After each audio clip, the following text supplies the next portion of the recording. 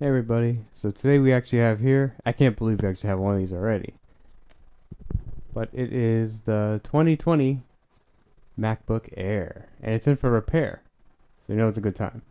You can see here, yeah, look at all the reflection off there, that is a cracked screen.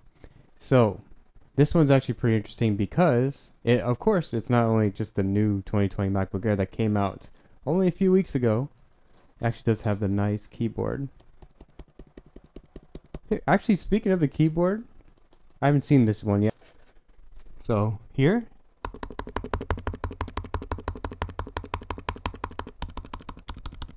hear that? That's the old one. And here's the new one. You can hear, just sound a little bit less muddy. It has a little bit more travel distance. That's always a good thing. So, yep, okay, it's pretty cool. They look pretty similar. Even if you look at the MacBook Air and MacBook Pro, honestly, they almost look... you can't really tell the difference besides what it says. Oops. You can't really tell the difference between what it actually just says. It says MacBook Air and then MacBook Pro. This one actually doesn't have a trackpad because I'm working on it right now, and we're seeing if we can fix the trackpad and the keyboard. Now back to this one. This one's interesting because it's a 2020 MacBook Air, and there are no parts for it available right now. So, I believe that the 2018 and 2019 MacBook Air displays are compatible. The thing is though, this is a different model number than the other MacBook Airs like 2018 and 2019. But the thing is with that, those are the A1932 models, and this one actually is a brand new model, and it is the A2179. So I'm really interested to see if this MacBook Air 2020 screen replacement is going to work with the 2018 screen replacement. So let's check it out. Let's open it up and see what's the same and see what's not.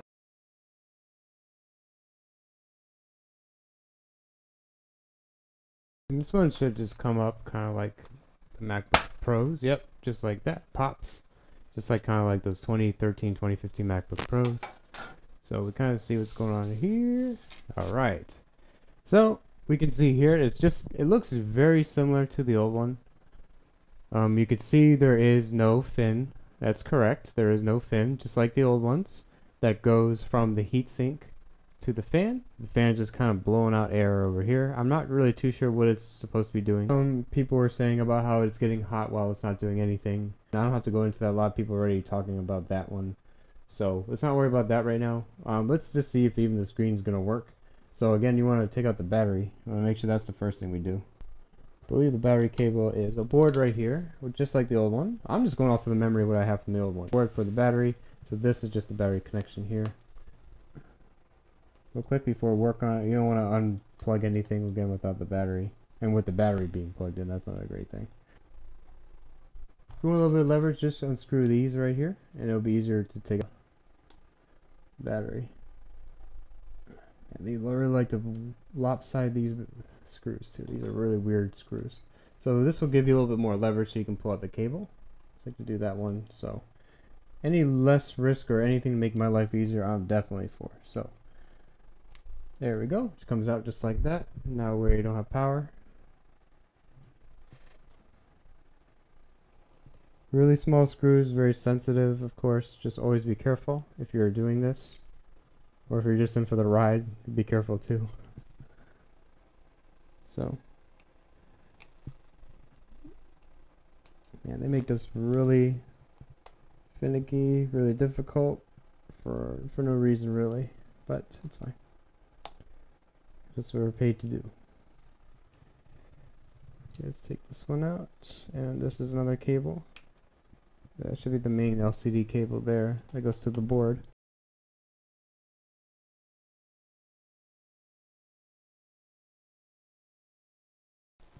Alright, so that's free, but we really want to get the antenna free too. So the antenna goes here, so we definitely want to make sure we do that next. So let's do this.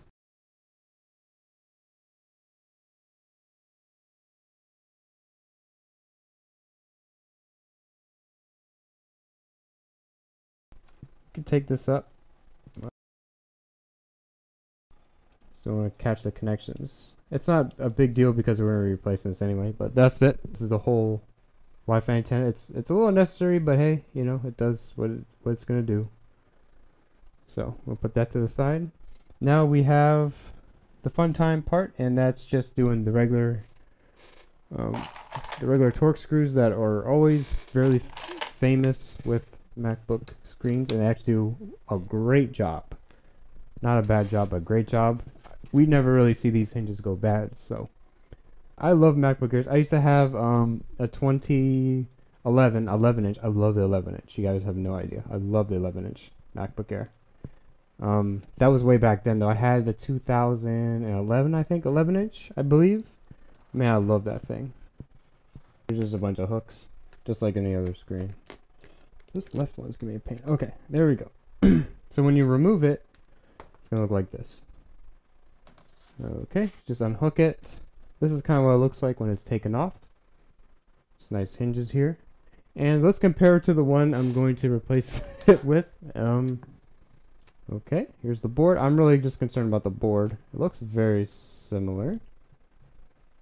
Okay, here's the board. Let's see. This board actually looks pretty similar. I think it's exactly the same, to be honest. I'm trying to hold this guy's down, and it's a little bit difficult. So let's just put it back. It looks exactly the same here, so I think it's gonna work.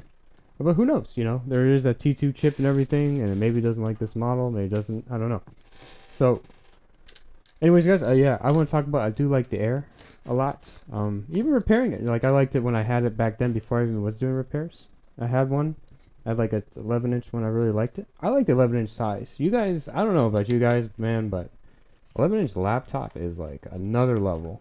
It's just really cool. I love this how small it is, and it's great to bring if you're like in class or something. I had it while I was in school, so I brought it to class before. Oh, I'm just putting this thing on anyway.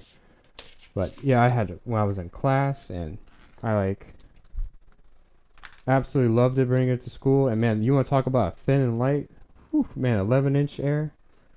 A 13-inch Air, I always thought like the palm rest was a little bit too long for it. It looks like they just added extra space for the palm rest. I don't know why. I never liked that. So you need to put the cable, you want to put it in the back where it's supposed to be, not in the front of the screen, because when you close it like this, when you bend it over, it's not going to fit.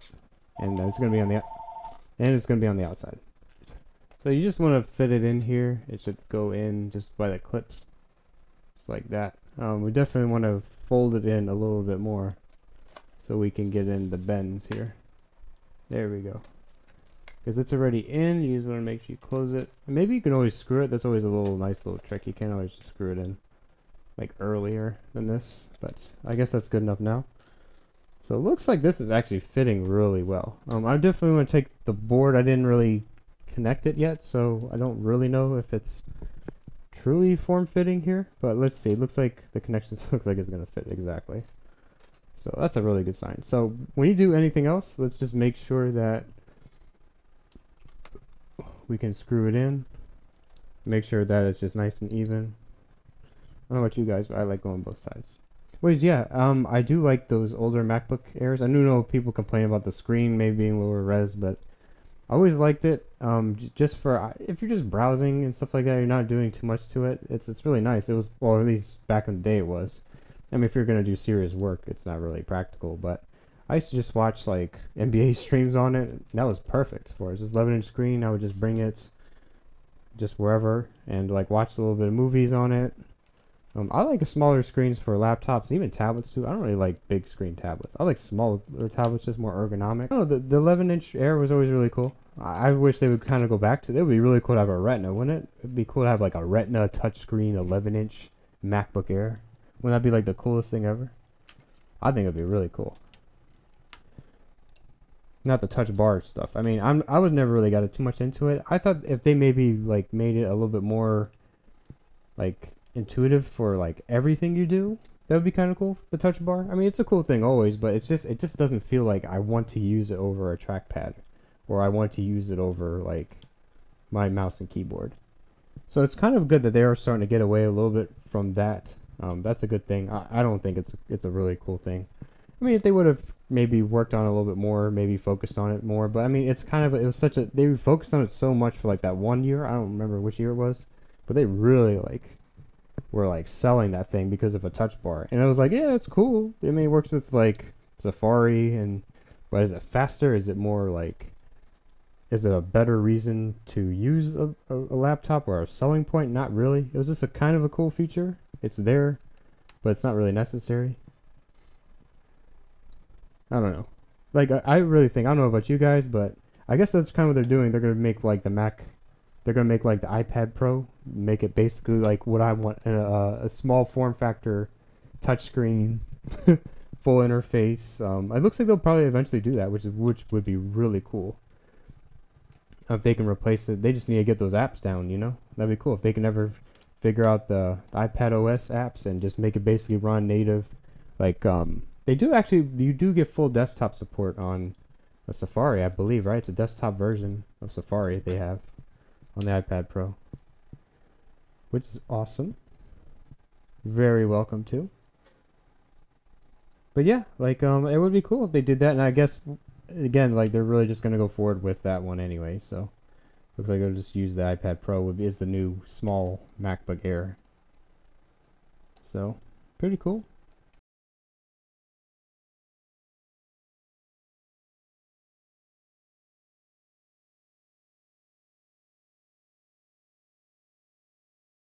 Yeah, I mean, I'm interested. I do appreciate them still pushing the MacBook Air line.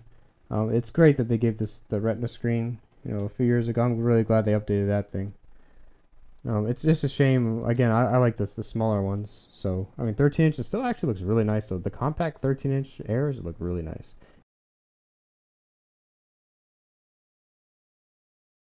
I feel like that felt pretty good.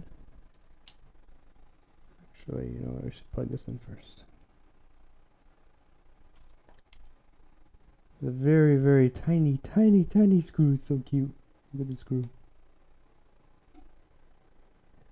These screws, man, they make them on these screens. They make them so tiny. Alright, and I got one more. Alright, I don't want to fully close this because I'm not sure if this is going to work anyway. But it should. So let's try to turn it on. Wow. Alright. Let's bend it a few times. Make sure...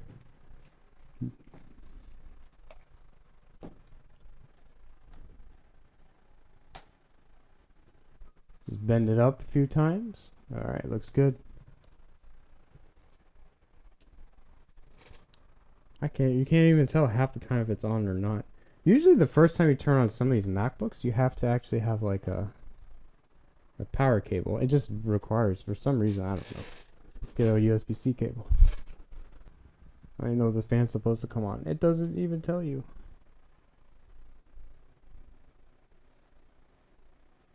Okay, the fan came on, which is great. And there's an Apple logo. Oh, right. You guys, we figured it out.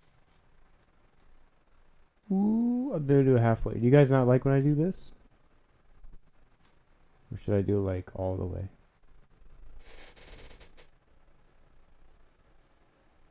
Use an external. Oh, it doesn't like the external. Okay, so yeah, for some people it doesn't, like their security settings are like an encryption on it or something. I don't know, for some reason you can't boot to other ones, so I wish I could show you guys a little bit more, but now you can see what this says. And it says, here you guys can read it. What it says, security settings. Yeah. Security settings do not allow this Mac to use an external startup disk. So, that's boo-hoo for me. So, I mean, I guess we can talk about it a little bit instead. Let's just shut it down. And the moment you guys are all waiting for. Yeah, look at that. No, it's not the moment. All right. Okay. You guys just like this stuff, right? I need to turn up the... Oh, look, it turned on. Huh. But you can see it totally fits perfectly. Like, absolutely perfect. This is a 2018-2019 screen. So it's A1932 on a 2020. So we need to thank them. So everyone, we need to thank Apple for allowing one screen for 3 years now. We can use that screen, the 2018, 2019, 2020, for the same model. Yes, we can do it. And again, you know, with the T2 chip and everything, we're always worried about stuff not working. But fortunately for this one, we do get the 2018, 2019 screen. Did work. I'm really happy. I'm really glad it worked. But yeah, so this worked out. I'm really happy that this worked out really well. I'm very, very fortunate that this did. So we're really happy. This is really cool. You know, we do a lot of things on this channel now. We're just really trying new stuff and seeing what we can do. It's great that if you ever saw other videos about the ultrasonic is actually fixing the keyboard issues that go on with the older MacBook Pro models. They actually did work, and we were able to fix it with that. Of course, it was liquid spill, but it did fix it. So that's a really cool way to make it work. We're able to actually do that. We're able to figure out about the screen replacements for them. You know, this is fun. We love doing this. This is fun stuff. So it's really cool to see it actually work, you know, and when you're not too sure anyway. Anyways, guys, thanks a lot for watching. If you did enjoy this video, please leave a like. It really does help other people see this content as well. YouTube likes to share the content more. If you're interactive for a video, it really does help other people see this video as well, because YouTube does like interactivity, just like activity, whether you like it or you share or you comment or any of that stuff. So that does really help. Guys, thanks a lot for watching. I really hope you enjoyed or found this a little bit educational, and you enjoy my little rants as well sometimes. I do go off a little bit sometimes, even off topic, but I do like to talk to you guys. It's really fun, and I just really like doing what I do. So thanks for letting me do that, and we're going to try to keep growing the channel and see how far it goes. I also want to do more reviews and talking points for you guys. So anything we find out with the tech world, we're just going to try to announce it and talk to you about it. If you have any other things you want us to review or talk about, you can always leave a comment, and we can see if we ever get to that one. So thanks a lot for watching. I really hope you enjoyed.